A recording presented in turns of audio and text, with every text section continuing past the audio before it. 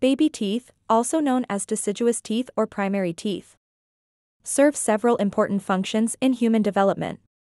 1. Chewing. Baby teeth allow infants and young children to chew their food effectively. They play a crucial role in breaking down solid foods during the early stages of life. 2. Speech development. Proper speech development relies on the presence of baby teeth.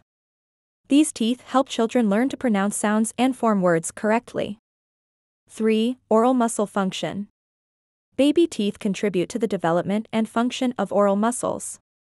As our jaws grow and stretch, these teeth provide essential support for muscle coordination. 4. Space savers. Perhaps one of the most critical roles of baby teeth is saving space for permanent teeth. They maintain the correct spacing in the jaw, ensuring that there's enough room for the adult teeth to erupt later on.